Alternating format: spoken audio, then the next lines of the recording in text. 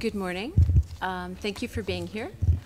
If you're in this room, you're here for the Community Networks and Connecting the Last Billion, which showcases some of the key organizations here in Geneva, colleagues from our civil society and community network community, and the work that people are doing on trade, crossing borders, work that's gone on in the past.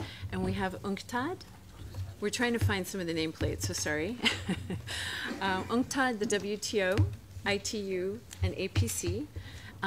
Each of the panelists will introduce themselves and some of the work they've been doing over the last many years to look at liberalization and privatization, provide for better connectivity, look at connectivity and regulatory solutions together with a variety of stakeholders. The bottom line is we know that there are still 49% of the planet unconnected. There are new and innovative ways to do that, but that means that different organizations from government to civil society to the internet technical community to UN organizations are doing a lot of work to help promote better e-commerce, better connectivity, more innovation. And so we're going to take a look at the different aspects of what the organizations have been doing, some of the work they've been up to over the last couple of years, and then brainstorm with you with some Q&A on what we can do together to provide some of those connectivity solutions. And I should say my name is Jane Coffin. I'm with the Internet Society. I'm a senior advisor on connectivity and infrastructure, and I'm going to let the others introduce themselves because they can probably do more justice than I can. And we're going to start with the WTO colleague, Lee Tuthill, and we'll move to UNCTAD, the ITU, and APC. Each group will introduce themselves and what they're working on, and then we'll go with some questions for the panel. So I will start to my left with Lee Tuthill, who is one of the key people, and I think I've known Lee for over 10, 12 years. If you don't know what the WTO has done to help provide connectivity, privatization, everything from opening up markets, then we're going to start with Lee so that she can give you an idea of what she's been working on.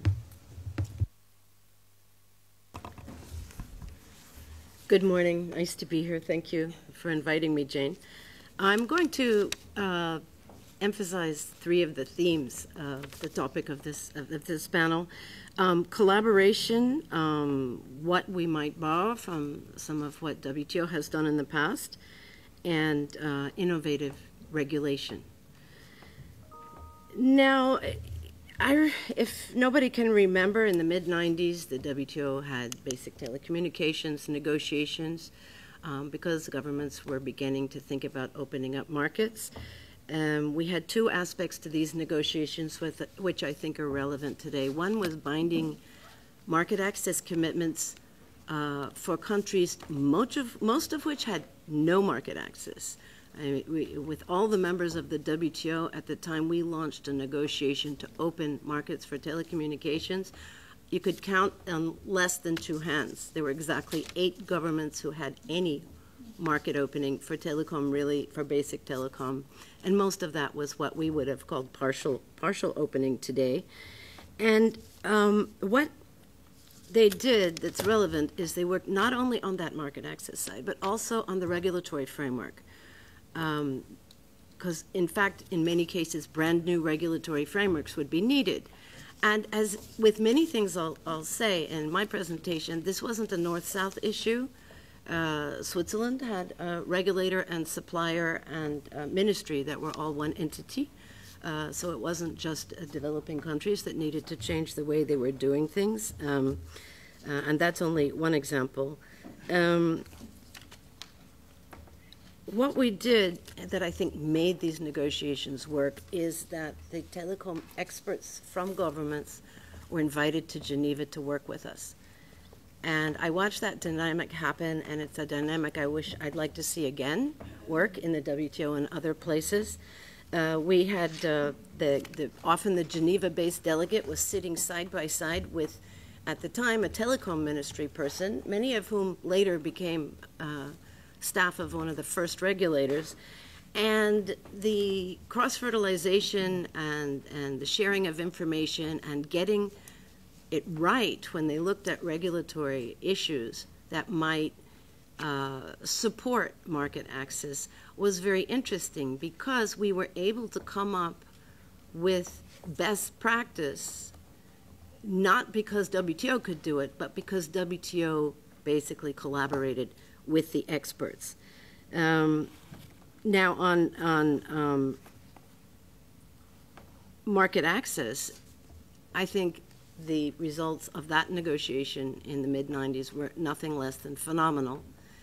And many regulators around the world felt as though the commitments, or locking in the commitments, and the WTO debate had served as a catalyst for often multi-sectoral, multi-stakeholder debates going on in capital.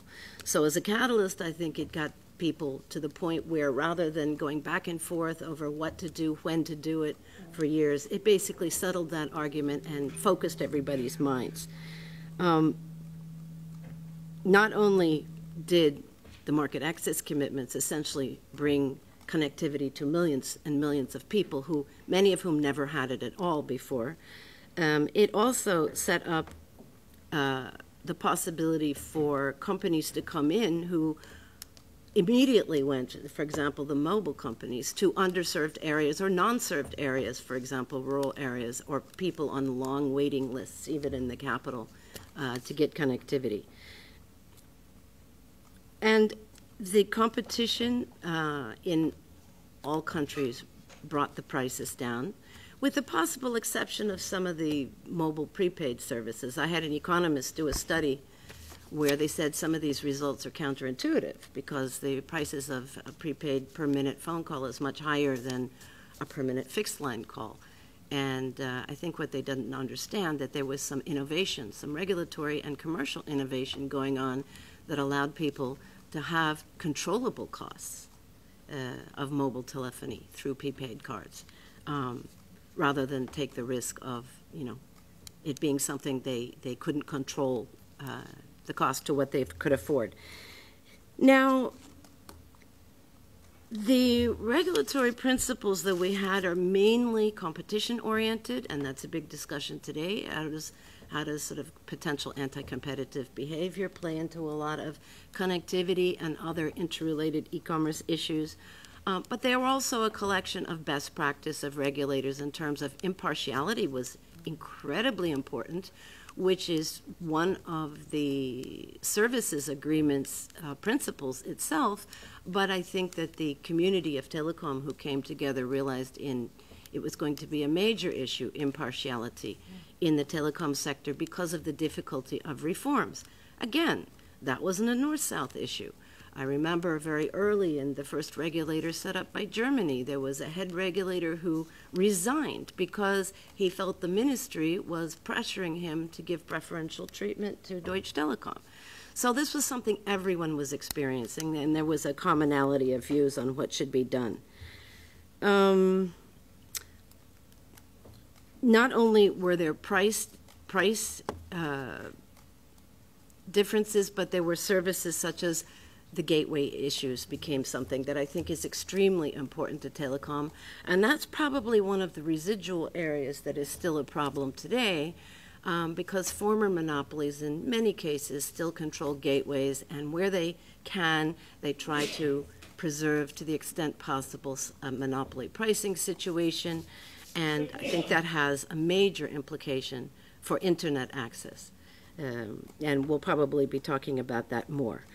One of the things that comes into play in terms of innovation and collaboration is encouraging competition. And I think the collaboration that still needs to take place, we're seeing through the prism at the WTO of electronic commerce discussions. There's call for collaboration not only between trade people and telecom people, but trade people and financial people, trade people and cybersecurity people. And you're seeing that the competition really is not going to be full-fledged unless people look towards how do you take an approach that is somewhat lighter-handed regulation, even though there's some very important things that need to be regulated for very important policy reasons. The ecosystem for e-commerce, I must admit, I think most of us realize that telecommunications and internet is probably the foundation of that ecosystem, but it's not the whole ecosystem. Therefore, I know that Sophie's work has encouraged telecom regulators to take a much more interagency approach for regions like that. And finally, innovation. Let me just say that regulatory innovation, I think there's an example from the WTO Reference Paper on Telecom Regulatory Principles that at this point over 100 governments have signed on to it. As you say, it's actually they add it to their market access commitments. When it was being discussed, it was very interesting because you had all these ministry or regulatory authorities sitting around a table in the Japanese mission. And they were discussing all the details of the kind of things that should be done to make sure the competitive environment is preserved. And I used to say, well, you had the Americans pushing, you know, everything FCC does, and you had the Canadians pushing what their regulator does, and you had the Europeans not sure what they were going to do because they hadn't opened up yet and didn't quite know exactly what regulatory framework they would have. And but more and more specific kinds of recommended practices of regulators were being listed. It was getting longer. And then there was a regulator from Asia, and he said, listen, this is the way the game is played in Asia. As soon as we make a regulation, the operators get busy with their lawyers and try to figure out what's the loophole that they can get around. So we constantly have to evolve regulation. And because of what he said, all these specific examples were then reduced, which gave Sophie and her people a lot of work to do. And the basic principles of regulatory good practice and competition safeguards came to the fore, which allowed for regulatory innovation. And I was happy to see that some developing countries would look at the Canadian example, look at the Australian example, and so on, and take pieces of it but because we had very broad regulatory principles, they could meet them by doing something completely new. My most typical example is Chile auctioning off universal service rights rather than doing what was sort of the accepted best practice at the time was universal service funding mechanisms. So what I think that I would like to see in the e-commerce space, which is where WTO is working now and what many of you people here this week will be thinking about, is coming up with a lot of collaboration between regulators and trade people and governments. I think the trade people have a few principles that everyone else should keep in mind, even though the trade people are not or never going to do your work for you, and that the principles be flexible enough that there can be a lot of innovation. Do I see exactly what is best practice, not only in the communications, but in other areas of the digital economy? I'm not sure I see a clear vision to best practice. So the innovation and collaboration is probably even more important today than it was in the time that we were negotiating more on the basic telecommunications. Thank you so much. And for those of you that didn't live through some of this, and I did a little bit when I was in government years ago, this was so important to opening up just the broader collaboration that Lee is talking about. And I really, really love this focus on the principles needed to be flexible enough from the regulatory side. And some of us have been regulators or worked with regulators and written laws or try to encourage them to change their practices to allow new innovative, say, local access networks and community networks, or looking at USF, as you're saying, in a different way. It's hard for some regulators to change, and policymakers midstream. So I guess the question is, what are those principles that we could look at down the road to allow in different players and actors and stakeholders so that you're formulating something that can be flexible enough? There's no wrong answer, right? Or a right answer, I suppose. Our next panelist is Torbjørn Fredrickson from the UNCTAD, and he's had a great success last week with an e-commerce week. He works closely with Lee and Sophie here in town, and we're very interested in working with him as well from the Internet Society's perspective and civil society to see what we can do to talk more about the broadening and allowing more e-commerce, opening some of the borders. And for landlocked developing countries and LDCs, Torbjørn has a great new study out, UNCTAD, Rapid E-Trade Readiness Assessment. So I'm going to turn it over to Torbjørn next. Thank you very much, Jane, and good morning still to everyone. As many of you know, UNCTAD is one of the co-conveners of the WSIS forum every year, and in particular we are quite active on the e-business front and on the measuring of the information society, information economy. So it's great to be back here in ITU headquarters. But before perhaps going more into the substance of this one, I just wanted to express my and UNCTAD's condolences with my ITU colleagues for the tragic loss of colleagues in the crash of Ethiopian airline flight. One of those who were on board was Mr. Marcelino Tayob, who was working very closely with us. He was based in ITU's regional office in Addis Ababa, and he was our main counterpart, for example, when we organized the Africa e-commerce week as late as December last year. So we were all quite shocked about that, and feel very sorry about that. And I just wanted to say, because the first time I'm here after that happened. So. Jane, you mentioned that we just had the e-commerce week last week here in Geneva. And like the WSIS forum, it is an illustration of how we can work together. I think the overall theme last week was from digitalization to development. And we see that this is becoming increasingly important that we address in a smart way and in a collaborative way, as digitalization is now transforming basically everything that is being done, both from an economic and e-commerce perspective, but also how we communicate and interact in society. We constantly need to remind ourselves that many people in the world are still not part of this process. So we have still half of the world's population not using the internet. In least developed countries, it's only about 20% who are using the internet. If we go to an area that we are more responsible for in UNCTAD, where we look particularly at with regard to e-commerce, here in North Europe or in the US or Japan or whatever, we have maybe between 60 and 80% of the people regularly buying things online.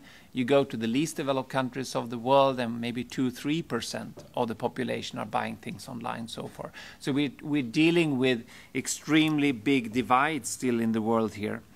And I think one of my overall remarks for this session is to stress really that when we talk about connectivity and how to leverage that for economic development, we need to look not just at the supply side, but very much also at the demand side. We have various examples of countries where you have seen rapid growth in connectivity, but this has not really translated yet into actual use and commercial use. I'll just mention the case of Rwanda here, which has been one of the really big success stories in terms of rolling out mobile broadband, which is basically covering close to 100% of the population now.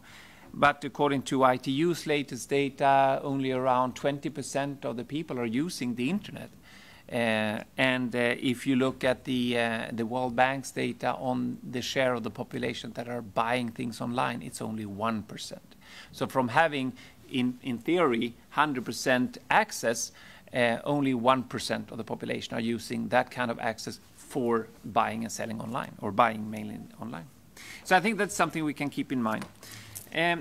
We, in UNCTAD, the part that I'm leading, which relates to e-commerce and the digital economy, is still a rather small part of the whole UNCTAD.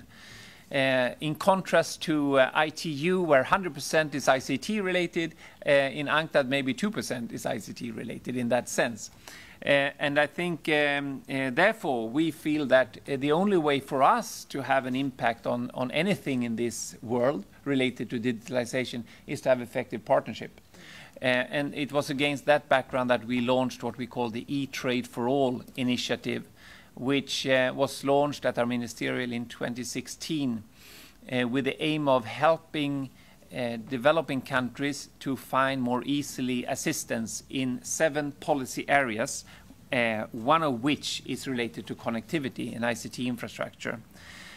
When we launched it, we had 14 partners. Now we have 30 partners, And I'm really happy to note that ISOC, ITU, and WTO are fully involved in this, and that all of you also took the opportunity to have sessions during last week at the e-commerce week.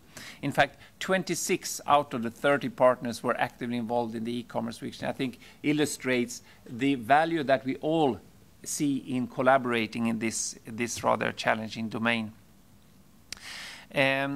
We believe that in order for developing countries to have a chance to really keep up, or ideally catch up with what's going on in the digital world right now, we need to find much smarter ways of connecting the dots here. It's about not just working across the organizations, but we need to help developing countries also in finding smart ways to working across the ministries. One of the biggest stumbling blocks when we try to help developing countries to enhance their readiness to engage in e-commerce and e-trade is to start out by identifying who should take the lead. Is it the Minister of ICT? Is it the Minister of Trade? Is it the Minister of Economy? Minister of Finance? These are problematic challenges for any country, but for developing countries where much less experience has been had with regard to e-commerce and e-trade and so on, then it's even more of a challenge. And sometimes when we get the question from diplomats here in Geneva, I remember speaking to the ambassador of Afghanistan, and he said, okay, so based on your experience, which ministry should take the lead? And since I wasn't quite sure of what his affiliation was in capital, I tried to fudge it and say that, well, actually, I can't tell you that, but the more powerful the ministry, the better. And I think that's the key, because if you don't have a powerful ministry taking the lead, it's very difficult for that ministry to get the other ministries on board. So I think that's a general observation.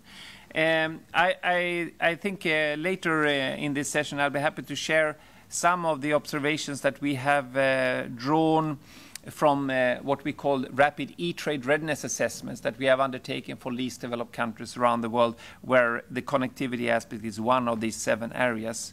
And as Jane was saying, we had last week also a 2-day session with all the focal points of these least developed countries here in Geneva, and where we sat down to see, it's one thing to come up with these kind of reports and recommendations and so on, but ultimately it's a question of how do you turn those recommendations into actions on the ground. And here we need simply to do a better job.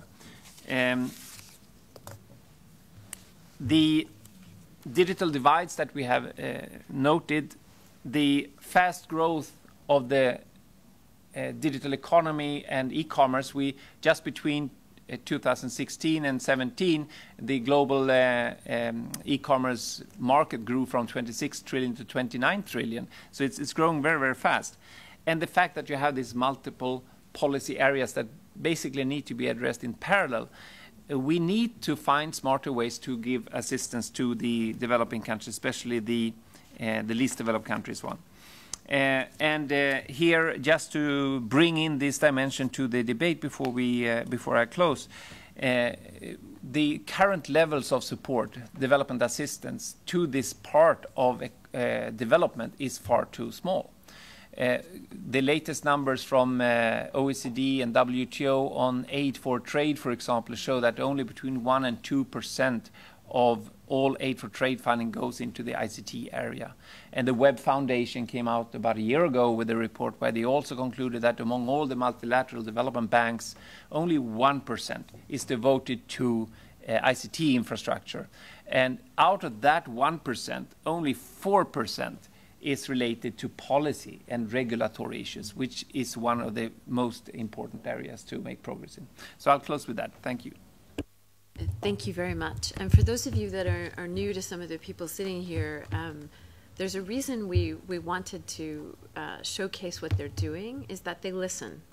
They actually know people in countries, go to those countries, speak other languages, have written laws, worked with them on trade, opening markets, but also the solutions that regulators and policymakers might need, and innovation, as we were talking about, moving forward. So it's not because they are here in Geneva alone. Valeria and I and Sophie, Lee, Torbjörn, we've all been out in the field and worked in the field, spent many years trying to see and listen to what the problems are from others. And so that's a critical factor in being effective. And not trying to go in and say, we know better than you do, because we don't. We have to, but we have tools and we have resources. And to your point, if only 1% of the aid for trade funding, it's mind-boggling. It is mind-boggling. We'll next turn to Sophie Maddens, who's here at the ITU. I'll let Sophie introduce herself, but she's a colleague of many years and is one of the key people here that's done the field to Geneva. Everyone here has.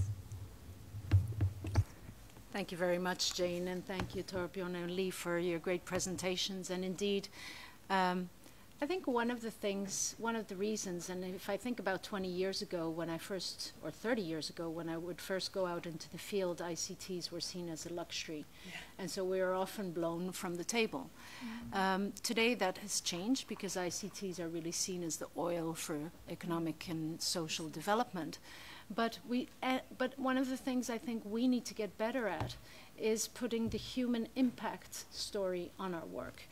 Even with my colleagues, talking about regulatory and policy, and they ask me, what's the human impact? Because you see our colleagues dealing with networks, our colleagues dealing with cybersecurity, they come up with these emergency telecommunications, they come up with these wonderful impact stories.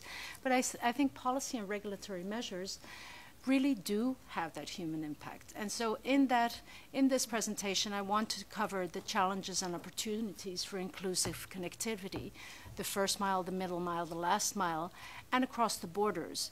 And how do we really reach that affordability? Because we hear about connectivity, but it needs to be affordable connectivity. It needs to be available connectivity.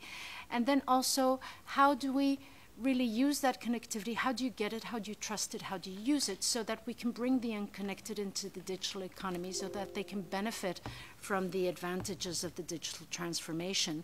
And yes, Torbjörn, we really do need to work together to look at the demand side and supply side, make sure we address trust in ICTs and think out of the box about how we can partner and how we can find innovative financing and innovative regulatory solutions to address the policy and regulatory frameworks and the financing and the partnerships. ITU is the lead facilitator on Action Line C6, the enabling environment. And in fact, we'll have our C6 Action Line facilitators meeting this afternoon at 2:30. And I'll be talking more about collaborative regulatory mechanisms in that particular session. But collaboration is key. And collaboration between stakeholders, collaboration across the sectors, as you said as well, Torbjörn. We need to decide who should take the lead and also how we can work together to benefit. If you look at, for example, at digital financial inclusion, it's not just about bringing connectivity to unserved and underserved areas so that people can actually receive money on mobile wallets to go and cash them out at the first cash merchant and go and live their life as usual. It's really about teaching and understanding what is digital financial inclusion. How can these financial services now be used to benefit the applications, e-health, e-agriculture, e-education. So I'll talk a bit about the digital transformation, then go to elements for regulators and policymakers to consider how to respond, and how can we foster an environment where people can have access, trust, and use these ICTs, all people, including people with disabilities. I think all of you, like me, have your head spinning right now because there's so many initiatives out there right now. We have the Moonshot for Africa. We have the Digital Economy Task Force. We have the Digital Cooperational Panel. We have the Digital Finance Task Force. So there's a lot of initiatives out there. I think it's because we have realized that we have to have an open and frank discussion and a wide discussion in which we bring the various elements and we learn about each other's strengths, we learn about what each of us can bring to the table and how we can foster those partnerships to really take another step forward. Next slide, please. So what is the background here at ITU? In 2017, we declared that universally accessible, secure, and affordable telecoms ICTs are a fundamental contribution towards the achievement of the WSIS action lines and the 2030 Agenda for Sustainable Development. I'm reading this because this is text that really sets out our mandate. It sets out what we achieve to do. And again, policymakers and regulators should continue to promote widespread affordable access, including internet access, through fair, transparent, stable, predictable, non-discriminatory, enabling policies and legal and regulatory environment. You can see that there were a lot of lawyers in the room because there were a lot of words in there. But for us, it really is, in a way, it has given us a path forward. It has given us a path forward because there are some key words there. Transparency. Jane was talking about collaboration across the stakeholders. We need to talk, and we need to have an open and frank discussion about how can we use the platforms that exist and how can we use the tools we have to go further. It talks about predictable, because at the end of the day, investors want predictability. But we also talk about innovation.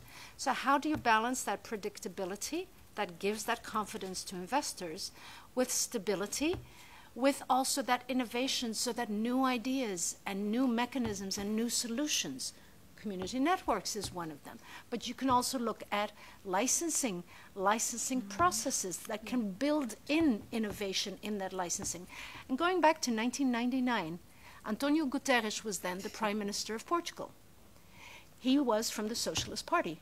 Portugal, in the end of the 1980s, still had 15 years waiting lists at the other side of the river of the capital for a fixed line.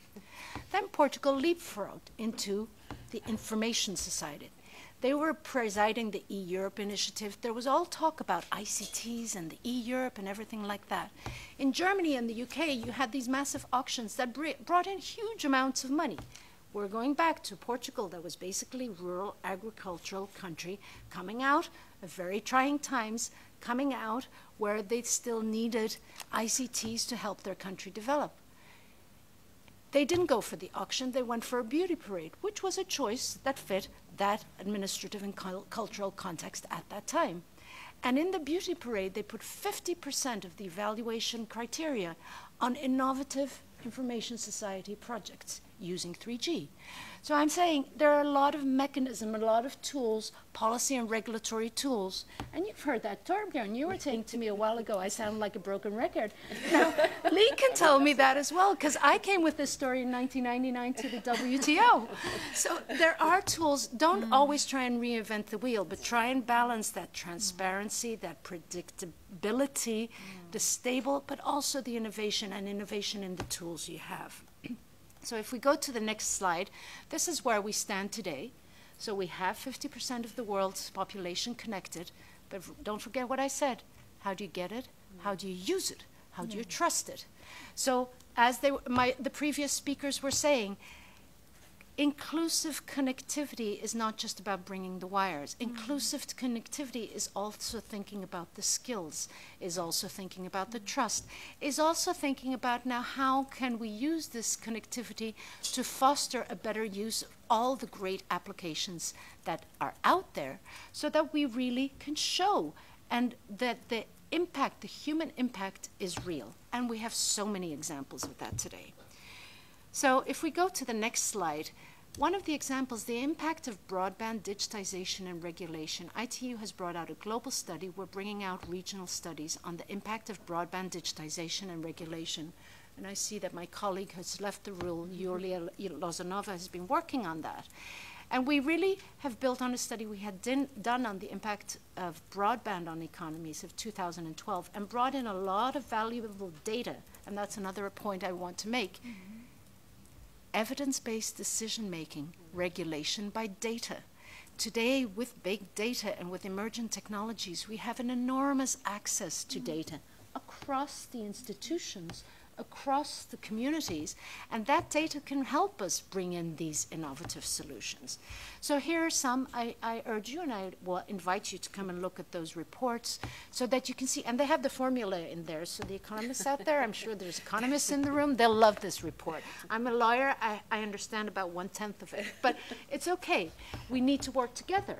We need the different skill sets as well to be able to be innovative, think out of the box, and come up with these solutions, these regulatory, these policy solutions, so as to achieve that digital transformation and bring those billions of unconnected into the digital economy. What are the trends? There are these new technologies, the new players, the new business models. The OTTs, the OSPs, the community networks, the municipalities. We have all these new players coming into the ecosystem, and that's good. Does that give us more headaches and work as regulators? Maybe. Does that give us more opportunities? Definitely. But again, through that frank, open discussion and putting the cards on the table and together trying to find these solutions, I think that way we can really achieve the breakthroughs. There's no doubt that we need that affordable capacity, that we need speed. We need to look at the broadband trends. We need to look at the first mile, middle mile, last mile. There's been a huge growth in submarine cables. Is that capacity going to the people? Affordable way? Not yet. So again, there we need to see what policy and regulatory measures can we use and leverage to bring all those investments into serving the people we want to serve. Then also the intersection of the ICT sector with other sectors, that collaborative regulatory mechanisms. We need to think about that. Who's in charge? I've been working for the last 2 years on digital financial inclusion, and I can tell you I've almost been unwelcome in certain meetings with central banks where they said, why are you here? What are your KPIs? And I say, actually, more ambitious than yours, because we want to connect the world. And by connecting the world, you can now achieve digital financial inclusion, because you, central bank, you think you're in charge of financial services. If the network goes down and the money goes poof, who do you call? Our people. So we really need to work together. We need to think about quality of service, quality of experience, interoperability, consumer protection, and work together in that Venn diagram. So if we look at inclusive connectivity, Jane, human infrastructure, technical infrastructure, governance infrastructure. I worked with Jane a while ago, for many, many years, but we actually worked in the same company 5 years ago. And that's what we kept on saying, human infrastructure, technical infrastructure, governance infrastructure. And by the way, it's in the World Bank moonshot documentation as well. They talk about digital infrastructure, digital frameworks, digital skills. This is just a wish list or a list of things that we're looking at, a toolbox with issues to consider so that we can achieve that inclusive connectivity. I've put here some, if you just, because it's one of those, no, go back, go forward, but just click again. No, go forward. No, other way. And get the words to come on. There you go. Again, this is just some ideas. Where do we see the role of government, regulator, and industry? Civil society, I apologize, Jane, but industry/civil society. And again, we each have our role and mandate. And one of the core starting points when you're talking about policy and regulation, when I've written laws in countries, I always say, what's your vision? And think of the Apollo program. Think of John F. Kennedy. I want to send a man to the moon. We want ICTs to have human impact.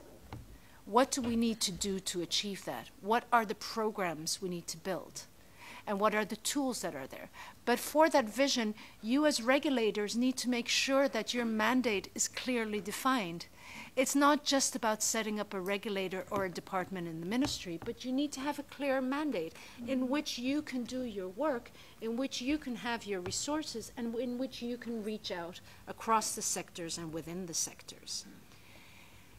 So I just want to touch upon something, because when we talk about inclusive connectivity, we always get to the end game, which is, I have a universal service fund, I can do this. Universal service funds, the financing, we need to think of the various tools in which we can reach that inclusive connectivity. is that institutional framework, it's the vision, it's the regulatory tools, it's the partnerships and the financing models. Let's think of all of that, and USFs might be part of that, but we've seen too many countries that have assumed that by setting up a USF they will reach inclusive connectivity. Wrong. And last but not least, here's my broken record, Torbjörn. We have our Global Symposium for Regulators, which is our unique, flagship event. It is a gathering of regulators that takes place every year. And this year will be in Vanuatu from the 9th to the 12th of July, in which we will be talking about this inclusive connectivity and the future of regulation. I welcome you all there because GSR is really a platform where we can talk, we can share, we can discuss, we can come up with solutions, including the best practice guidelines that regulators adopt every year at the Global Symposium for Regulators. And very last but not least, if you have any questions, always feel free to reach out to us. Here's my email address. I'm not the know-all, but we can put you in touch with colleagues across the sectors, across the agencies, with civil society, with industry, and within ITU as well. So thank you, Jane. Thank you. Thank you very much, Sophie. And I wanted to highlight a point that you were making about transparency and collaboration. There's a predictability that regulators and investors do want, but there's also innovation that's needed to help connect people at that last mile or the middle mile, where some of the solutions and the return on investment just isn't there for some of the bigger operators right now. And we're seeing ways that we can meet in the middle with community networks who are sort of the first mile out of the villages or the communities, working with government to find a different way forward. Is there a way that you can look at an innovative licensing regime? Mexico is one of the first countries to look at social purpose licensing in indigenous communities. They have an innovative way forward where they have licensed, allowed, and expanded connectivity through something called Community Networks project in Oaxaca, Mexico. Rizomarica is one of their partners. Valeria is here from the Association for Progressive Communications, a key member and colleague of, key civil society organization. She'll tell you more about it. But with ISOC and the Internet technical community and the civil society interface, and with Valeria and her team working on inclusive connectivity solutions, we're looking at ways we can bridge across these partnerships how to create that connectivity in the underserved and the unserved. As Lee was saying, there's some places that just don't have connectivity. There was a village in South Africa that one of Valeria's colleagues has been working with for the last 7 years. And we were there in August. It was amazing. Sebastian is my colleague here who runs our community network project. So I'm working with teams all over the world, from the Internet Society to APC, to try and find ways that we can help spark this conversation, look at funding. Universal service, in my mind, in some countries is broken. Sorry to say that. The funds sit there, as Sophie said. Just because you have a universal service fund doesn't mean that you've met that obligation. You've got to figure out innovative ways to put that money out into the field. So, Valeria, over to you. Thank you, Jane and Isaac, for the invitation. It is a pleasure to be here and share some reflections with you based on the work that we have been doing, particularly in the last couple of years. Well, my name is Valeria Betancourt. I'm from Ecuador, and in the APC we are working mostly in the Global South for people to have easy and affordable access to a free and open internet to improve people's lives. And in the field of access, I think it is widely agreed that without connectivity, individuals and communities face significant barriers to not only participate in economic and social life, but actually face barriers to really be benefited by all that digital economy could bring to their lives. So universalizing access and connectivity has therefore become a key policy priority in many countries. And as you know, and it has been pointed out, it is one of the core pillars of the UN Sustainable Development Agenda. However, there is increasing concern across the board about the slowdown in the growth of voice and internet users, whether you look at the mobile subscribers or internet penetration. So we have found out that commercial networks deployed by national operators are now only expected to connect from 60 to 70% of the population of the world by 2025, which indicates that the UN Sustainable Development Goals that anticipate attaining universal connectivity by 2030 perhaps will not be achieved if we continue at this pace. So despite of decades of deployment using the current strategies, it appears increasingly difficult to address not only the needs of the billion of people that are in developing countries that are still not connected and suffer for ineffective communication services, mostly because of coverage and also affordability limitations. Those are the two main aspects that we have found are still inhibiting people to be benefited by digital communications. And however, recent technology advances have been made network equipment more accessible and affordable and easier to deploy. It is important to realize that there are still critical barriers. However, this type of small-scale networks that are emerging all around the world are providing some locally owned solutions for people to address the connectivity challenges. So many of our members organizations in the APC across the world have become very active in supporting this type of alternative networks that we call them community networks, as many of you know. And it has been a trend that has strong parallels with what the APC was doing 30 years ago in trying to respond to similar needs of building local internet infrastructure, but also developing skills at community levels to bring the benefits of in 30 years ago, that new technology to people. And currently, most governments are still a little bit not completely aware of the potential impact of these independent, small-scale community-based networks. And as a result, these networks are still relatively scarce because regulatory environments, as Sophie was pointing out, are not conducive to them. So aside from the lack of enabling environments at the regulatory area, community networks, particularly those in the rural global south, face many other difficulties. Not only financial resources for their initial deployment are often very, very limited, but few people in these communities also don't have the necessary technical and management skills to actually deploy, sustain, make these networks grow. So today I would like to just bring two aspects that we have found, particularly in the work that we have been doing in the last 2 years. Some of them are the main characteristics that the policy and regulatory environments should have in order to enable the deployment of strengthening of community networks. And the second is some of the benefits of community networks.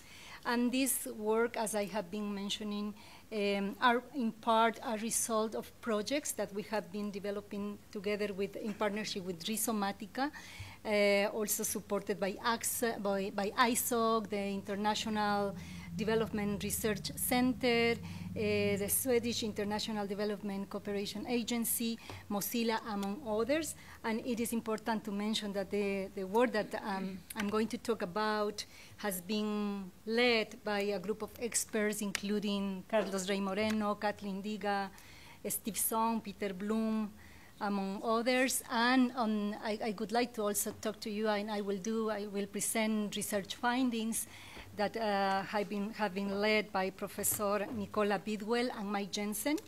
This kind of exploratory research work that we have been doing around trying to understand how viable these infrastructure models of viable alternatives to connect the unconnected are, and also what are the circumstances that make them successful on one hand, and on the other hand, we have been also trying to understand what are the additional benefits to the local communities in terms of well-being, in terms of gender equity, in terms of social and economic development that these local connectivity solutions can bring to people.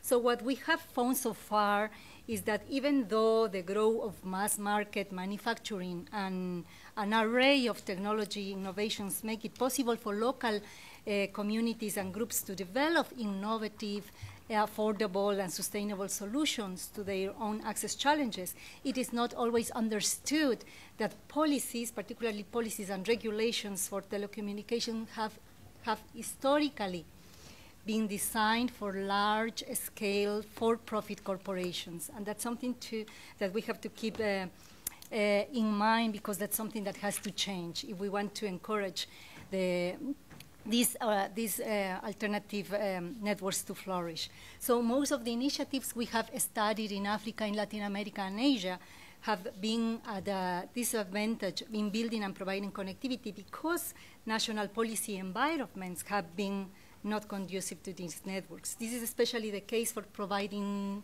voice services. Access to sufficient radio spectrum is insufficient. Licensing or interconnection requirements and fees are not adjusted for small operators, which creates relatively higher burdens to them, especially if they have also not been able to access to state support given to national operators for extending the networks and into unprofitable areas. So as a result, most of the networks have been largely confined to using unlicensed spectrum and are dependent of limited sources of funding in the startup phase, but also for expansion. So these networks are those slower to grow or replicate, and their overheads are higher than they would otherwise have been. What is missing then are enabling regulations to unleash the potential of these community networks and other small operators to deliver affordable access everywhere. It is interesting to mention that some countries like Mexico, Argentina, South Africa have begun to recognize and empower local service providers. And this is very in line with ITUD recommendation 19 that talks about important to consider small and non-profit community operators through regulatory measures, and also talks about the need for radio spectrum planning, licensing activities to consider mechanisms to facilitate the deployment of broadband services in rural and remote areas by small and non-profit community operators. So among the interventions needed at the level of the regulatory and policy environment that could help to unleash the potential of these initiatives, let me mention a few. So licensing is very important to understand that most developing countries do not have technologically neutral, simple, and affordable authorizations to permit service provision. So national licenses are often the only type available, and this can impose serious bureaucratic and also financial burden to new actors. So it is necessary to create the license exceptions, provisions, or lessen the administrative burden for small operators or non-profit actors interested in providing affordable access in areas that are not yet served by the market. The other one is access to radio spectrum. As you know, most licensed spectrum is also allocated nationally. And this means that by default, small-scale operators are excluded from access to the radio spectrum required for mobile voice and also for data services. So it is important to know that much of the mobile spectrum assigned to national operators is still unused in rural areas. So this suggests that there is an opportunity for innovative approaches to reuse the spectrum and to provide affordable access for all.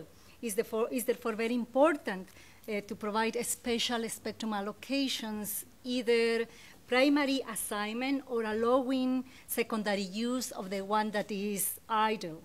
To those interested in serving in rural areas or in remote populations where people are not connected.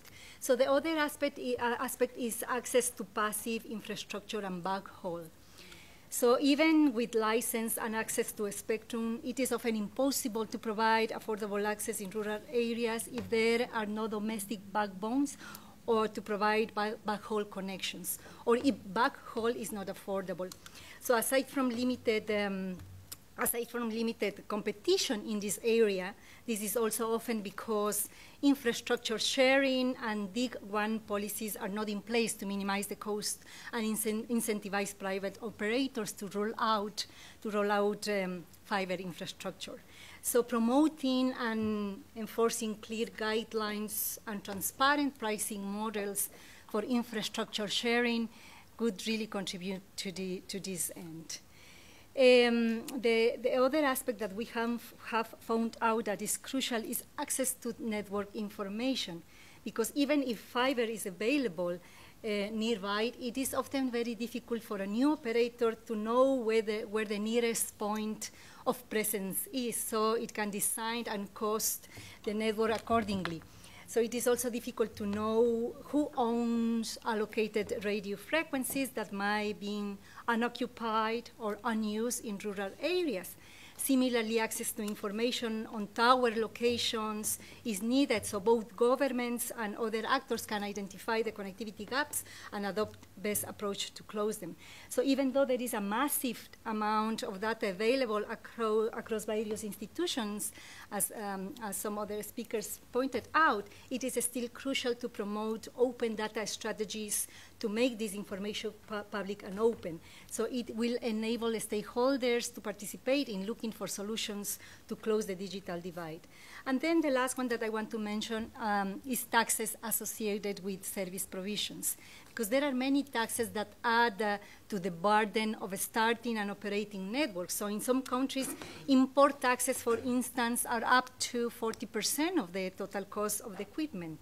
Other taxes include fee per mast and devices installed and contributions to universal service funds, among others. So these added costs must be recovered from end users, and which further limits the service affordability. So it is very important to consider special tax breaks or deductions for small operators providing affordable access in rural and remote areas. And just to finalize, in relation to the benefits of community networks, I would like to touch upon some of what appears to be some of the important benefits and advantages of community networks over traditional large-scale commercial solutions. So aside from the very well-documented benefits of access to voice and internet service that connectivity usually offers to rural communities in the global south, the social impact research that we have been doing show that community networks have many other very specific benefits that are, let me mention this, very specific to this new paradigm of community networks. So wider affordability of communications, direct savings made on the cost of existing communications, the role of community networks in the local circulation of money are clear and visible benefits. However, it is important to observe that while financial benefits are important for people in low-income community networks, there are by no means the aspects that they value the most. And some of these other aspects includes issues such as the fact that community networks evolve in their specific contexts of use and adapt to local constraints, to local specificities in terms of the social, economic needs and development needs of these communities. Also, these community networks, we have found that they expose some of the hidden ways in which telecommunications usually exclude to the most disadvantaged people in society and amplify inequalities. So the incentive for community networks to address factors that contribute to exclusion is far greater than commercial telecommunications. So this is one of the issues that we would like to emphasize. Also, community networks expose the many ways that telecommunications regulation and policies and technical infrastructures perpetuate gender inequalities and offer a wide range of important opportunities to represent the needs and interests of women in law and also in technology development. So people involved in communities networks demonstrate considerable motivation and willingness to learn, to change organizationally and operationally. So those are some of the aspects that we feel made these initiatives viable, and also stimulate and enable new creative social solutions that are more effective for rural settings. And these different creative, practical ways that community networks identify to address factors contributing to local exclusion are valuable lessons for many stakeholders interested in serving these populations, including commercial providers. So just to finish, let me just emphasize that policies and regulations obviously must be modified to eliminate the barriers to entry for small operators. And second, there is no doubt that if based on traditional structure, community networks can replicate structural divides and exclusion. However, these community networks paradigm have much more potential to fix those exclusions and result in various types of practical, economic, social, and cultural benefits for people at community level. So thank you, Jane. Thank you. Thank you very much, Valeria. There's a lot that the community networks are doing, but it's got to be a partnership with various actors. As Valeria was saying, when you're working with a policy maker or a regulator, sometimes they're a little hesitant to take a look at allowing a new local access solution to come into being. When it comes to those barriers for all of us in deploying infrastructure, Torbjorn, I wanted to ask you from the trade perspective and working with LDCs and from the e-commerce perspective, and Lee, we were talking about gateways earlier. By gateways, we mean not only submarine cable landing stations, we can mean gateways between countries. There's still a cross-border connectivity challenge, yes? Community networks can help with some of that, or local access networks, or regulation and loosening. But Torbjorn, what are some of the key things that you've been seeing as some of the barriers that you've asked or come up with solutions for eliminating, or ways to provide that better connectivity from the ICT side for allowing better commerce and trade? Thank you, Jane. Well, I mean, because the key challenge here is, again, the multiplicity of issues that you need to address to get this to work. If you look at the current situation in Africa, for example, the biggest e-commerce player that deals with goods, Jumia, they are active now, I think, in about 14 African countries. But basically, in every country, they need to run it as a national website. So it's very difficult to get the cross-border e-commerce opportunities to be exploited. And for them, I do not think that the main problem is connectivity. They are mainly placed in urban areas, in the most promising parts of Africa. So it's not an ICT issue, it's more a trade issue. It's a question of overcoming the bottlenecks at the border, overcoming the challenges in payments, where, of course, digital solutions can play an important role. It's about issues related to regulations of, for instance, data protection, consumer protection, which is not really in place in most parts of Africa. So it's a mixed bag. But there are, of course, still important challenges, as we all know, and that we're talking about, especially in this session, related to connectivity. And let me perhaps highlight a few of the ones that came out of our assessments of African LDCs. We had 3 lessons and 4 key recommendations that relate specifically to the connectivity area. And of course, most of this has already been highlighted, but it could be useful perhaps to see that the same kind of messages are emerging when you go specifically into the least developed countries then. So the first lesson was that yes, ICT investments are increasing in these countries, but the biggest challenge is really related to broadband connectivity. In fact, while the use of the internet is increasing because of the slow pace at which broadband is growing, the disparities in internet access and actual internet use is actually widening right now in many parts. Also, with less than 30% of Africans in LDCs having access to electricity, that's a very fundamental issue. The use of ICT equipment and infrastructure is still challenging, and the gap in connectivity between urban and rural especially. So it goes back to the connectivity in the rural areas. And this divide is then, in addition, exacerbated by the low literacy level in this area. Of course, another very strong observation is that it's very mobile only. The mobile is the promise, but at the same time, as was stressed, it's important for these countries to also keep building on the fiber networks. So we should not think that everything is solved by having access to a smartphone. And then the cost implications is crucially important also to overcome. And I think that is maybe not so much first and foremost an issue for the cross-border, but just to get e-commerce going in the domestic economy and also to use that as a tool to bridge rural and urban areas. In terms of recommendations, it's mainly stressing the infrastructure sharing, increased reliance on public-private partnerships as a way to share risks, to not forget the international bandwidth aspect.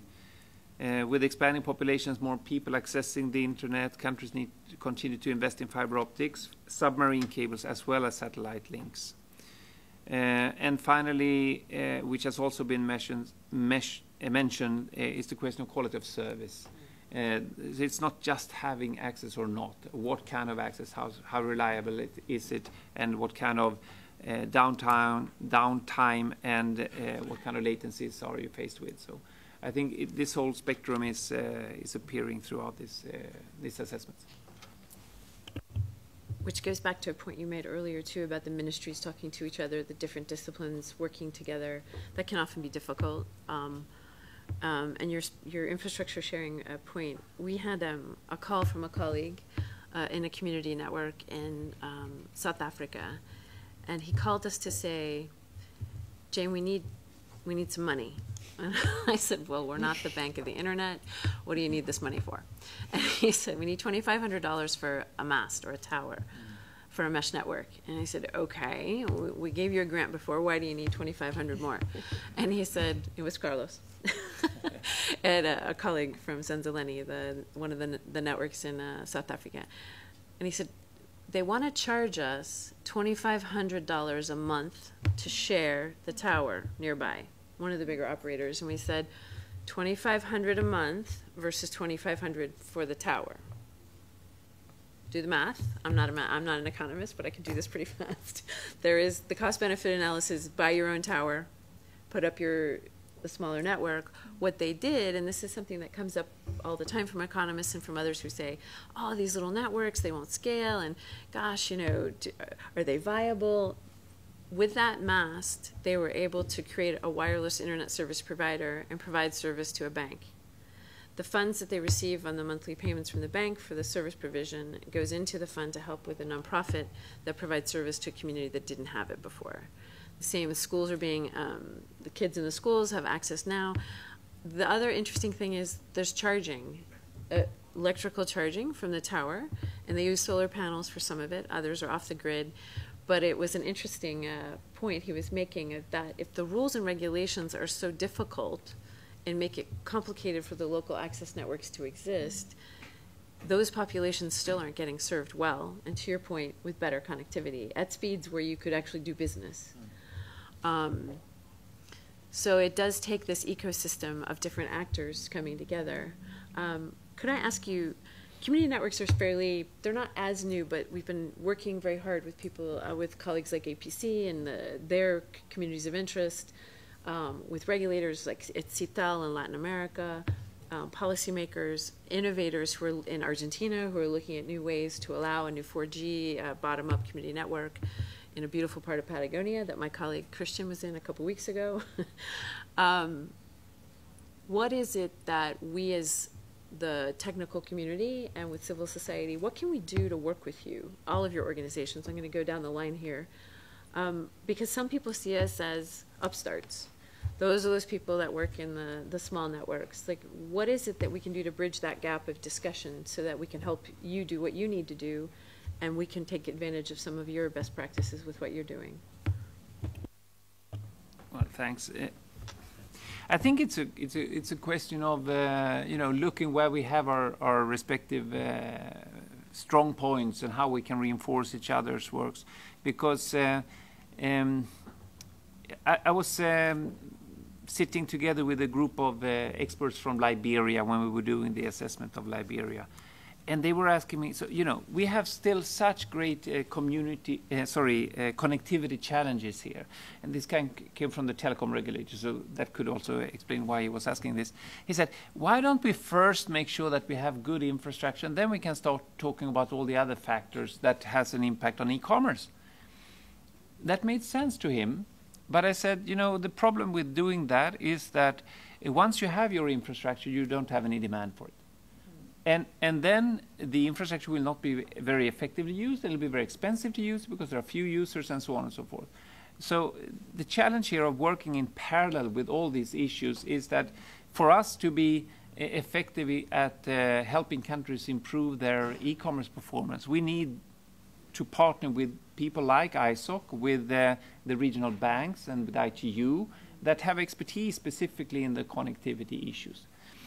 But, somehow it does boil down to money. Yeah. You cannot escape that. It's great to have all these initiatives, and I think the World Bank's moonshot, we had Butena Germadze speaking last week here in Geneva, who is the Digital Development Director of the World Bank.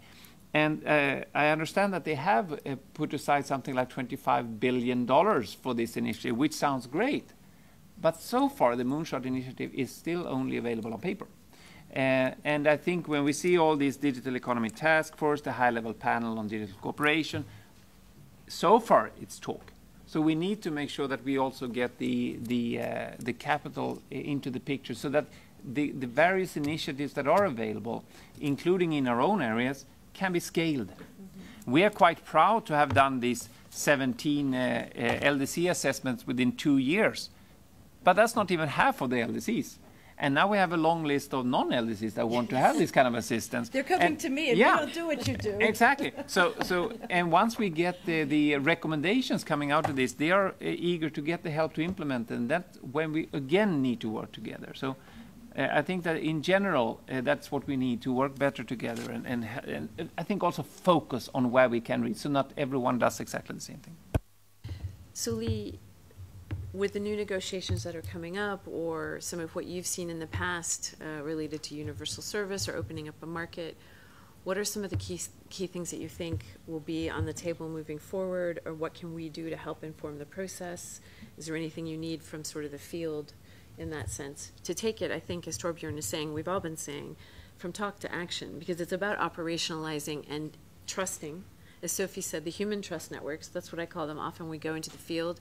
Until you see us eye to eye, you don't know us, right? And if we're actually going to make progress, you need to take a chance on us, whether it's UNCTAD or the WTO or the Internet Society and the technical community, APC with the technical work and the civil society and the ITU. How do we form those trust networks, and what do we do to move forward with some of those negotiations? Or is there anything, what can we do? Well, that's a mouthful. Yes. One of the sort of structural problems with WTO is this kind of collaboration is usually indirect. Yeah.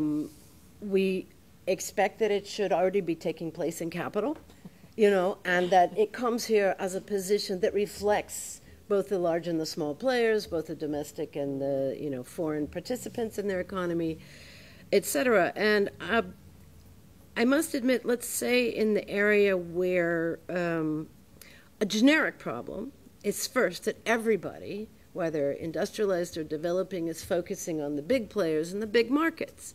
And I've been listening to people talk about social impact assessments. What you get if you're focusing on big players and big markets, you're ignoring the fact that very small things happening in small markets that nobody's looking at can have a huge impact. I mean, you know, I have friends working in Senegal that unfortunately, anecdotally, say that making use of a very a little mobile app has made the difference in a farmer being able to send his kids to school or not, and whether they eventually can go to university or not. And that's a huge impact that the economists and the lawyers and the policymakers tend to ignore. We have encouraged every time we go in the field to give seminars in Capital that everybody comes, but you often tend to get, you know, the trade associations, maybe you get some SMEs represented by an e-commerce association if it exists. You don't really get things like community networks. The direct way, the only direct ways to participate in WTO is if we know about you and we can bring you to WTO seminars, or we can bring you in for the public forum and things like that. Made me think maybe we should do something on that. Because what I was hearing about community networks and their barriers are exactly some of the things we talk about in WTO. Are licenses too expensive? You know, is spectrum, can you find out how spectrum is being used? There's already some rules about that in the WTO. And you even gone to whether there should be opportunities for prior comment. There's 2 or 3 initiatives we're looking for stakeholders nationally to have opportunities for prior comment on new regulations. And it's something that on all these areas, I think it's a convenience for the big companies, but it's absolutely essential for the smaller companies that there be more impartiality and more transparency of governments, because let's face it, the big companies have a stable of lawyers that can research this and figure it out, and the SMEs and things like community structures don't.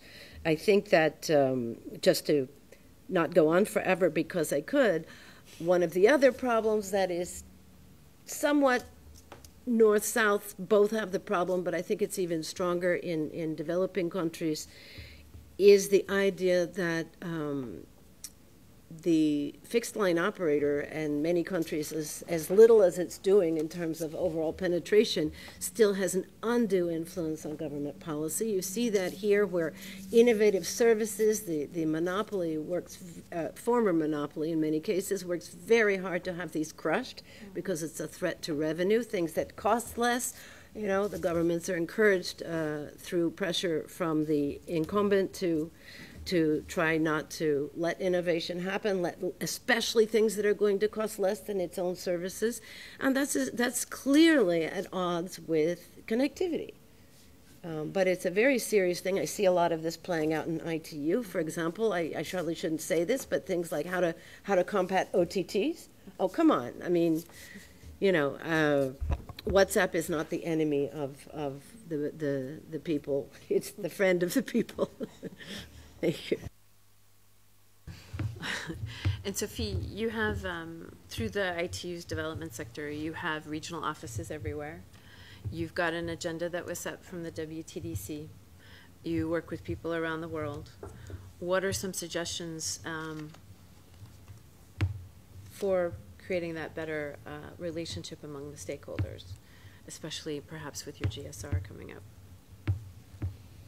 So I've heard some very interesting and combat OTTs.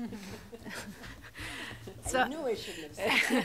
We knew this was going to come up. So combat OTTs, community networks, flexible spectrum. No, I think we are in an age of digital transformation, and we are in an age where we have new players, where we have new solutions, where we have new approaches, where we have collaboration amongst us, where we have collaboration across the sectors. And so there are the easier and the more difficult issues.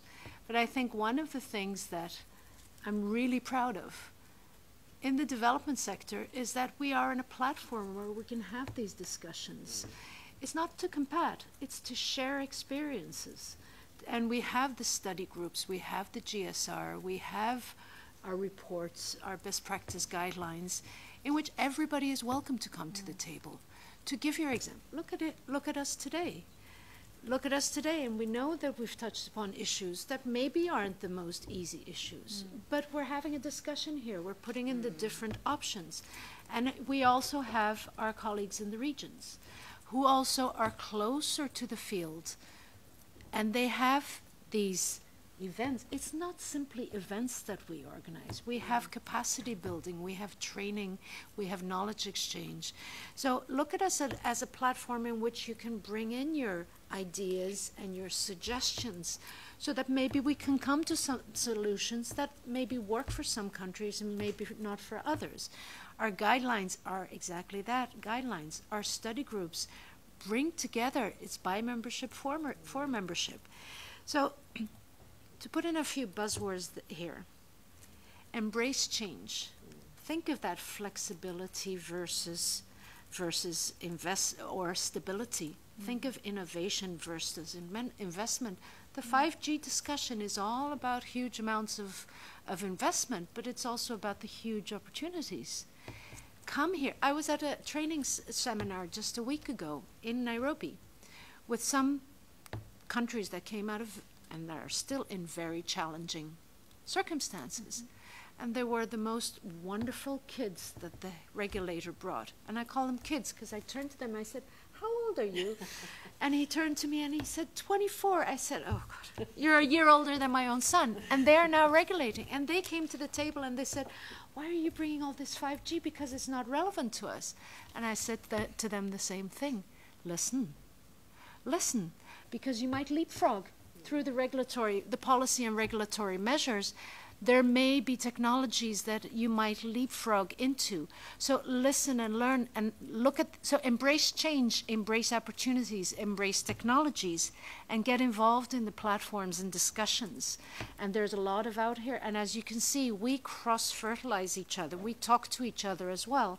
So just get to know about it so that you look at the different options. Maybe community networks are not the solution for your country right now. Maybe it doesn't fit in your legal and administrative tradition right now. Maybe you have a universal service fund that actually works. Maybe you have satellite connectivity that is providing a solution to particular geographic circumstances. But if you don't know about all the solutions and bring them, don't just cut and paste. Bring them to your circumstances. Come to these fora. Ask, get to know your peers. Ask them questions.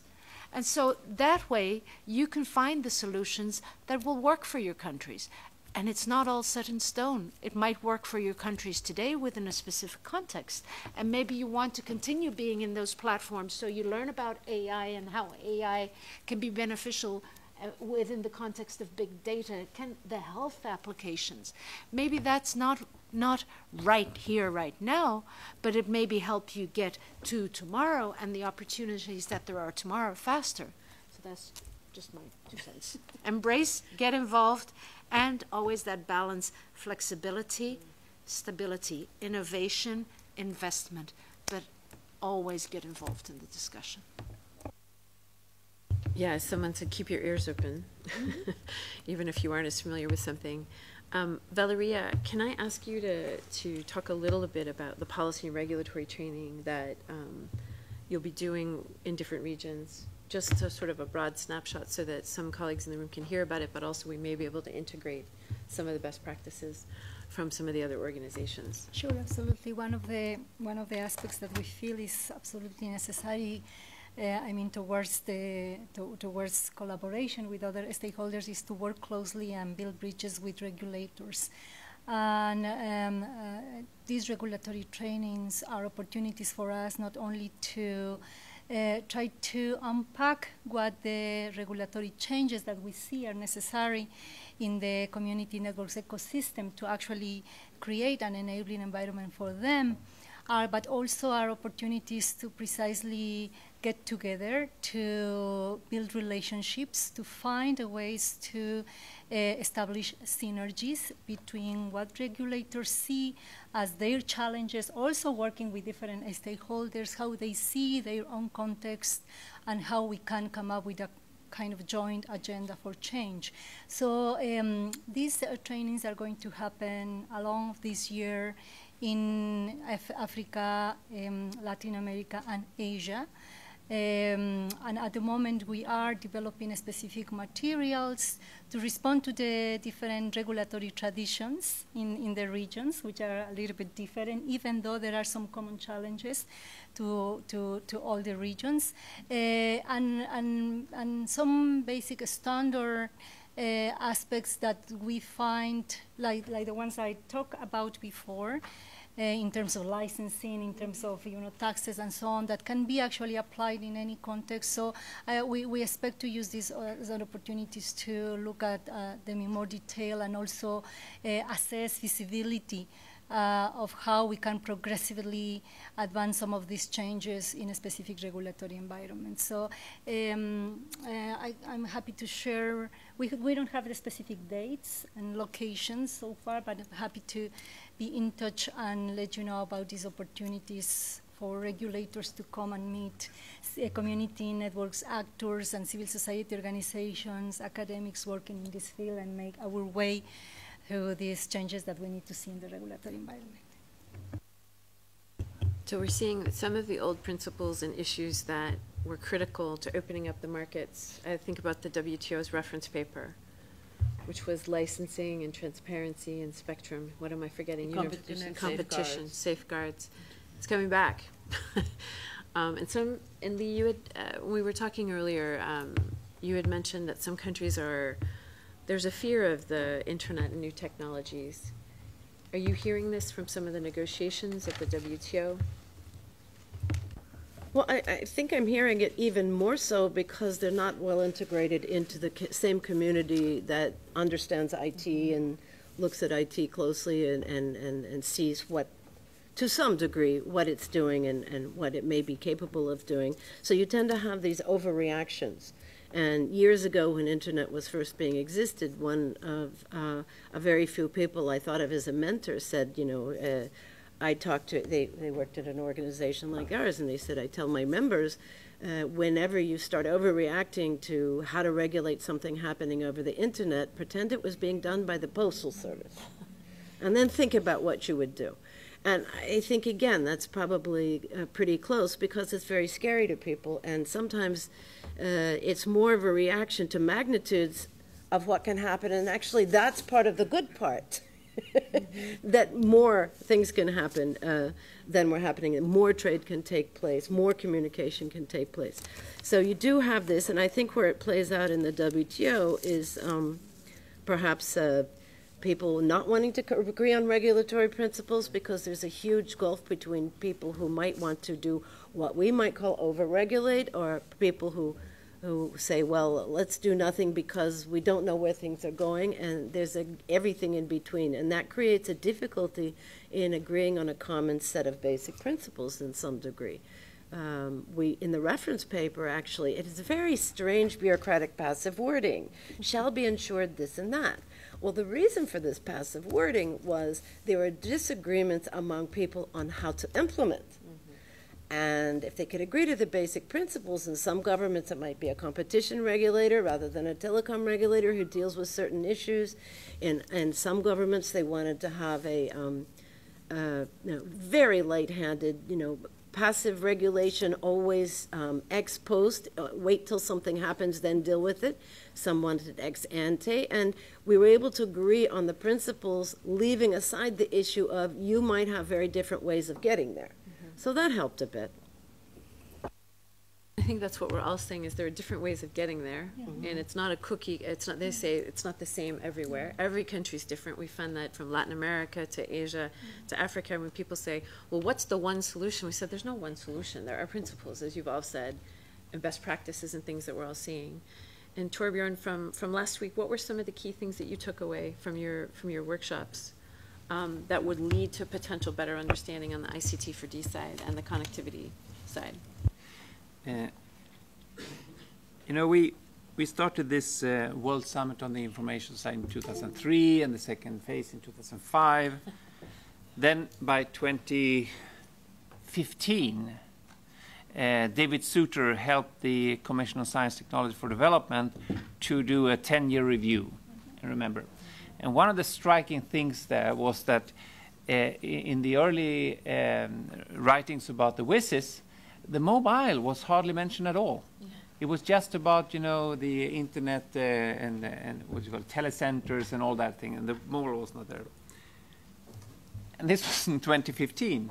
We just go a few years now into 2019, and we have a completely different world again, and which was touched upon briefly in the review. But I think one of the challenges that we are facing now globally here is to deal with a very different type of world, with the digital really going into everything. We're not talking just a little bit of a few new technologies that can be applied to solve specific challenges in the development world.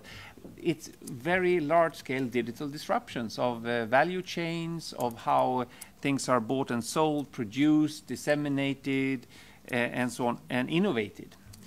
So I think that is a bit of creates a bit of a challenge for policymakers to deal with, because we're all in this rather new situation. So many of the issues that are being discussed, for instance, the great importance of the digital platforms around the world now, with a few companies playing a particularly important role, the developed countries, they are trying to figure out how does that force us to look at competition policies, how does that force us to look at taxation policies, and the same kind of challenges will confront the developing countries, but perhaps at a slightly later stage. But it's important that they have a chance to participate in this dialogue right now, so that not everything is a kind of fait accompli.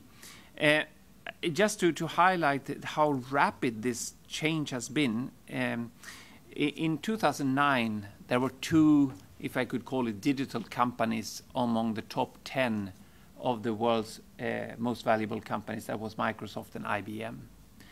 As of 2018, 8 out of the top 10 were in the digital space. IBM was no longer among them, but instead you had 6 American firms and 2 Chinese firms. And 4 of them, Amazon, Facebook, Tencent, and Alibaba, they were not even among the 100 largest firms 10 years earlier. And I mean, this means an extremely rapid transition. Today, you go back 10 years, there was also a very different digital landscape. Today, Google accounts for, I think, 92% of all the internet searches on the web. One company. And that is, of course, a very striking situation. So when we look at, just look at the biggest digital firms in the world, you see a very strong dominance of the US. You see a fairly strong position of China, supported with Japan and Korea to some extent. And then Europe is very, very small, accounts for about 4% of the value of these largest firms. And you go to Latin America and Africa, and if you just sort of discount the Naspers ownership in Tencent, those 2 continents account for 0.01% of the value of this. So it's a very, very different type of world here in this digital space. And this will be, data and digital solutions will become so important in the future. And we are still talking here about half of the world not being, online. So I think this also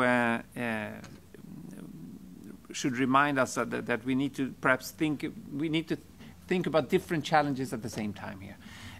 We had a meeting between Wednesday and Friday last week, which was an intergovernmental group of experts on e-commerce and the digital economy, which had decided for themselves to discuss the role and value of data in the digital economy. And we had 100 plus countries participating in that discussion.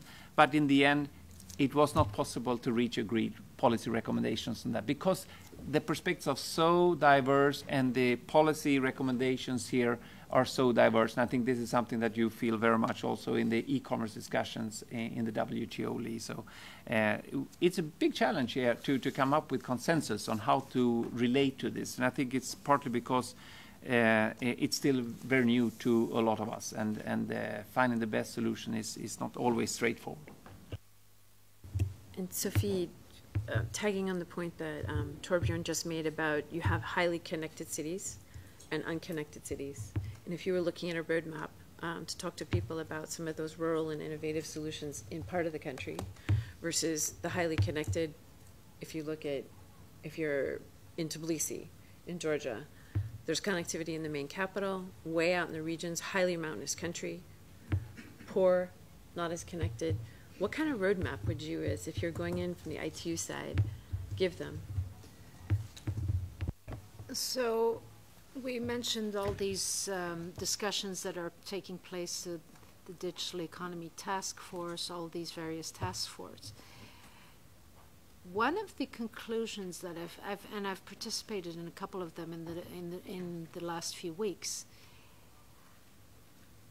One of the things that always came out in every one of them is that connectivity is not just supply, it's demand and supply. As you say, ICTs are all pervasive. Even grandmothers are worrying about it because they hear about IoT and fridges and the TV following them. So ICTs are all pervasive. Half of the world is online. So we need to think of the opportunities, but we cannot forget the trust in ICTs.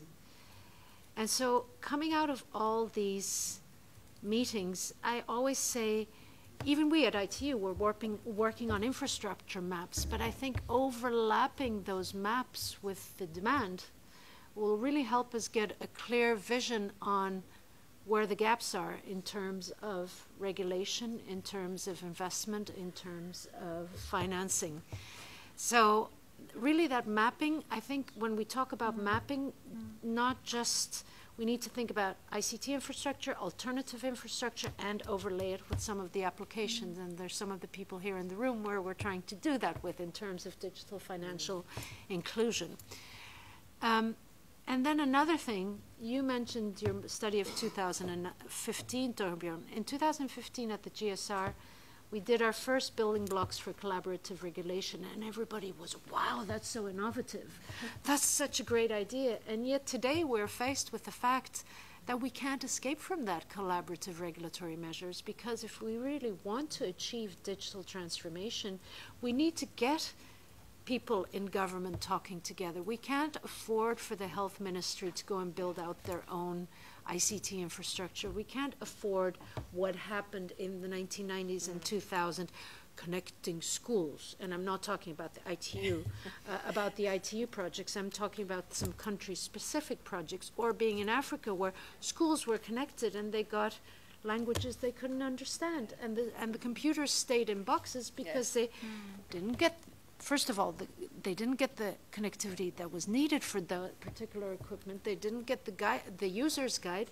They didn't get the training. They didn't get the projects weren't sustainable so as to be able to maintain or train the teachers. And the computer classes weren't even included in the national syllabus, so they weren't even allowed to teach about computer skills. So really, two things I want to leave you with is, let's really think about a holistic mapping when we do mapping, and also the collaborative regulatory measures. We're going to present our first toolkit and data research we've done on collaborative regulation, what we call the 5th generation of regulation, not 5G, but the 5th generation of regulation, collaborative regulation, and some real guidelines on where we see that collaboration that needs to take place and how to formalize it or go through MOUs or go through some looser collaboration. But the fact of the matter is that collaboration has to take place. Is that today? Our session is today in GSR.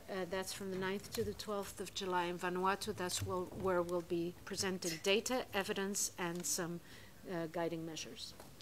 I'm going to turn to Valeria with one last question and then open it up to the floor. We have about 15 minutes.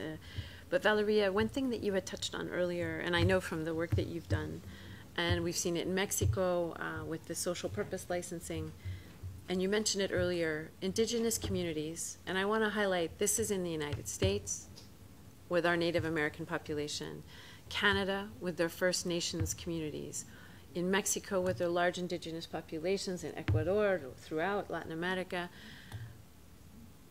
That's an acute issue on the connectivity side. Is that something you're focusing on with APC and your community network project?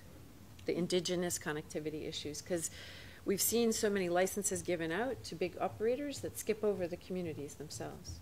So how can community networks help?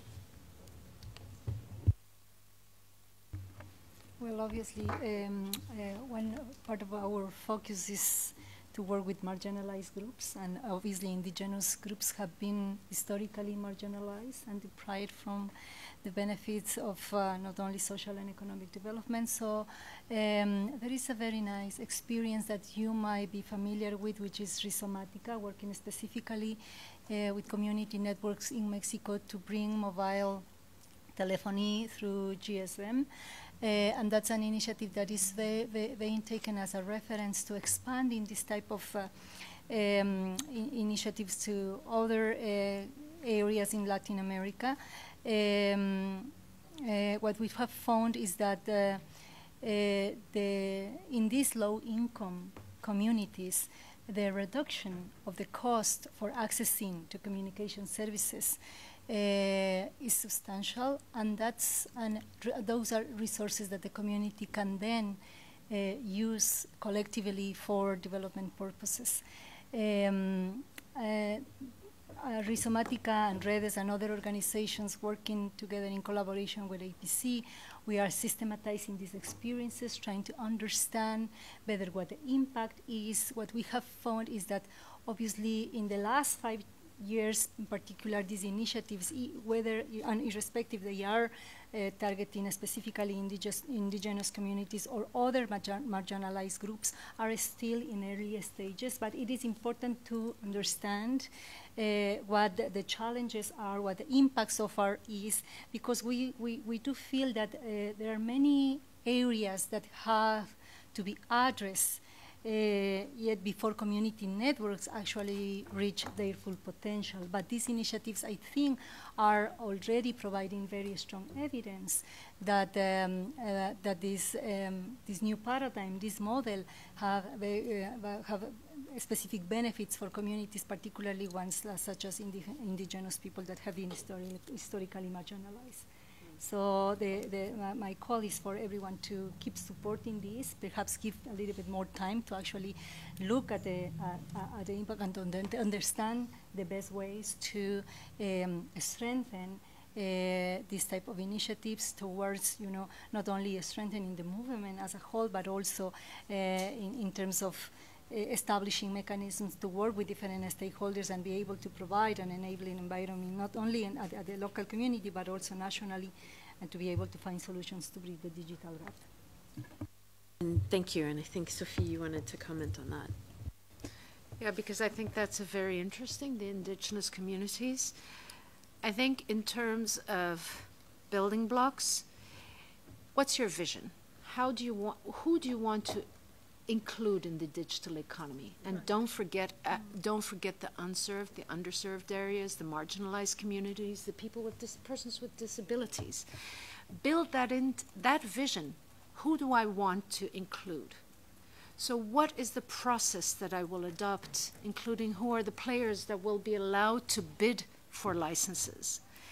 What are the evaluation criteria? Will I build this vision into my evaluation criteria? Will I do like Portugal, that 50% of the evaluation criteria is innovative information society projects? And then as regulators, don't forget monitoring, enforcement, and sanctions.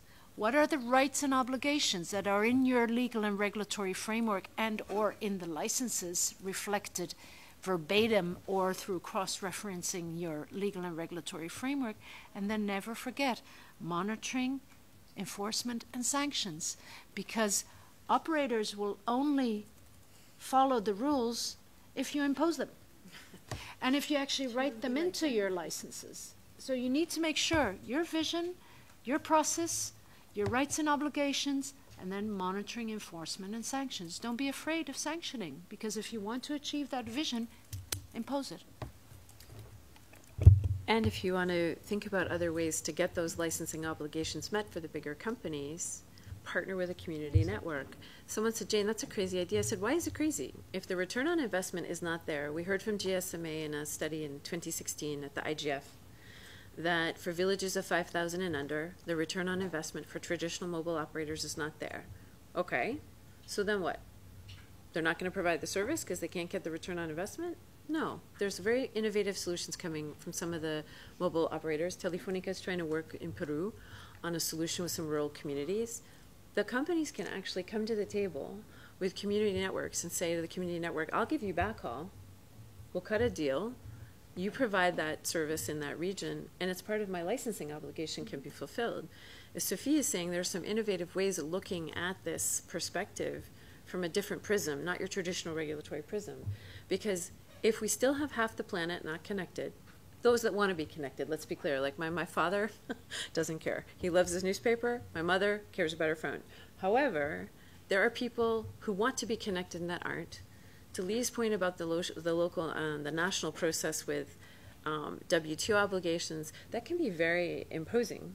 But we can work through Lee to figure out ways to talk more about some solutions that we're seeing with Sophie on the ITU side, with Torbjörn at the UNCTAD side. This isn't, as you're saying, Sophie, and everyone here on the panel is saying, it's a blended way of looking, whether it's blended financing, by the way, I'll put out a push for that, buzzword. You've got to look at better solutions for getting money out into these projects. And that's something I should put a plug in for. These are startups. And most of the economy that you just highlighted, Torbjörn, and the companies that didn't exist 10 years ago were startups. The Oaxaca project that the Mexican government looked at, that's a new startup in the traditional sense of how do we get connectivity out there? I'm going to take a chance. We provide small financing. I know ITU does great projects. WTO is looking at training people, same with UNCTAD. It's all to start up that mentality of how to bring that change together through the different parties. There's no one single solution, I'm afraid to say, but there are lots of different good principles from the WTO to UNCTAD to what APC is doing, ISOC, and the ITU. So do you have any questions in our audience for anyone here? We've got about 11 minutes, 10 minutes. In the back of the room, could you speak loudly and we'll go forward? Thank you. Thank you, Chairperson. It's Lulami from South Africa.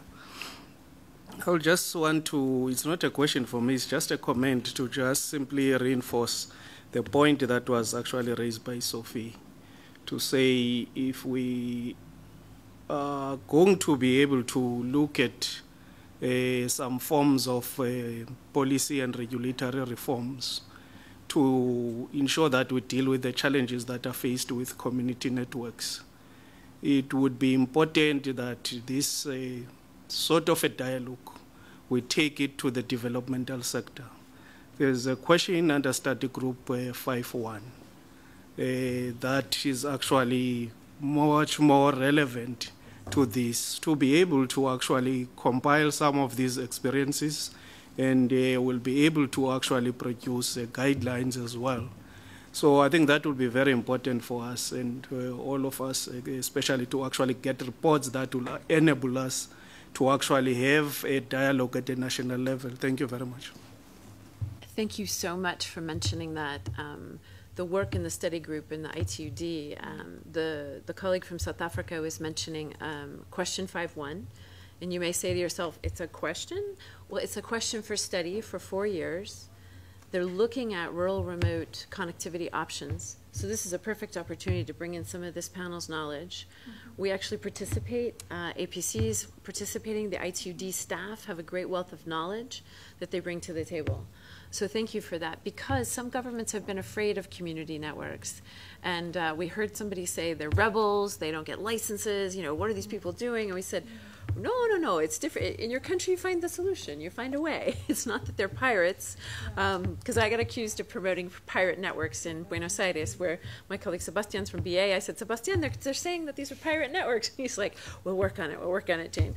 So I rely on Sebastian to help calm me down when I'm trying to figure things out. And by the way, he's on a panel with APC on Thursday at 16:30. Yes. More on community networks, so stay tuned for that. And we had 2 more questions over here, and then Mary Duma after. So please. Hello, my name is Gonzalo López Barajas and I work for Telefónica. We are providers of telecommunication services in most of Latin American countries. That would be Argentina, Chile, Brazil, Colombia, so Mexico, so pretty much from Mexico to the south of South America. I would just wanted to add a comment that I agree pretty much with the enabling environment that the representative from IPC was mentioning. And of course, spectrum and taxation, that would be two relevant aspects. So we would be very happy to have these neutral and impartial conditions, because access to a spectrum is a very relevant cost for us, and also taxation of handsets, of equipment, of even the services affect very much the affordability of the services that we provide. So in order to make profitable the services that you mentioned that actually are not profitable, if we were having these assets, these elements, having a much more enabling conditions. For example, we would have some conditions for the urban areas and other conditions for the rural areas that would help much. And in that regard, as you was mentioning, we have launched a new initiative in Peru, Internet para Todos, in which we are innovating in the ways in which we can make this business profitable. So we have teamed up with Facebook, we have teamed up with CAF, we have teamed up with the BID, and four of us are partners of this initiative, and we have created a new mobile wholesale provider which is open to all access to all mobile operators. And basically our aim there in Peru is to expand connectivity to all the rural areas in the country. So we have a new approach. We are looking in ways to innovate in technology to reduce down the cost of the network deployment. We have new partners that are helping us to finance these activities. This is a new initiative because it's open, not just to the mobile operators, but also to the local communities, because we aim to partner with local communities in order to have maintenance work, to have resales. So this is a completely new approach that we are doing in order to expand connectivity in all the country, that we of course would like to expand to the whole of Latin America. Bravo, and that's exactly what we're talking about with the innovation that companies are doing and working with the different partners. And you mentioned CAF, which is a big bank, Facebook, who most people know Facebook, but some of the companies are taking this broader look with the development banks, with the companies, to try and provide that. And I would just give a shout out to the ITUD's America's office, who will be partnering with the Internet Society and some others, CAF, to look at community networks and a toolkit. So this could be a very important case study for that toolkit in CITEL. And Sebastian knows more about it than I do. You can talk to him. Mary, and then I think here in the middle. Mary Duma in the back. Yeah. Thank you very much. My name is Mary Uduma. I'm from Nigeria. I came in late, but I've listened and gotten a lot from the panelists. My first question is to Sophia. I like the idea of 5G regulation, but in crafting in the conversation of bringing other regulators together, do you speak to the adjacent technologies regulators? For instance, those in environment and those in power, because those are two things that plague operators whenever even when they want to go to the rural areas, apart from the multiple taxation that we have had. But this conversation of bringing in the there's the non-state actors, and there is the adjacent technologies, and where do you bring them in? And at WTO, again, I want to ask, are the conversations with other technologies, non-state actors, and other adjacent technologies that will promote connectivity at rural area? And again, is ITU thinking of how to come up with social spectrum? Social spectrum in the sense that that spectrum is available for those that want to offer social services in the rural areas, so that the towers will not, the tower owners will not ask us to pay 25,000 US dollars, but a neutral one or a lower one that could help the connecting communities thrive. Thank you. So we have two questions 5G related. Maybe we can take them quickly. Sophie and then Lee on inclusion. So first and foremost, it's not let's not get confused by my own bad use of the term. So it's not 5G regulation, we call it G5, so as not to get confused with 5G. Yeah. No, but I think I actually get them. So it's G5 regulation, the fifth generation of regulation, which is collaborative regulation. We actually started, as I said, we started this in 2015. Where we started our research and really the building blocks for collaborative regulation. In 2016 at the GSR, we really looked at digital financial inclusion, where we had the global dialogue on GDDFI, Global Dialogue on Digital Financial Inclusion, where we brought the financial sector regulators. And as you know, we've been doing quite a lot of work with the focus group on DFS. Now the research we're carrying out, we're looking at data protection, competition, and of course energy. We know that energy is vital, and we're also we're looking at health and finance. So that's where we're starting with our building blocks and reaching out to these other regulators. So again, hold that thought, because we'll be presenting. We had some basic studies that have already been done, and we will be presenting the initial toolbox at GSR. Social spectrum, I'll leave to my colleagues from the BR, who are not here right now, but I'm sure we can get back to you on that. And Mary, the Mexican regulator has done a lot on this, and Colombia is looking at it. Argentina is, it's not called social purpose licensing in Argentina, but there's some amazing examples from Latin America right now that could be used to take a look at the unlicensed spectrum.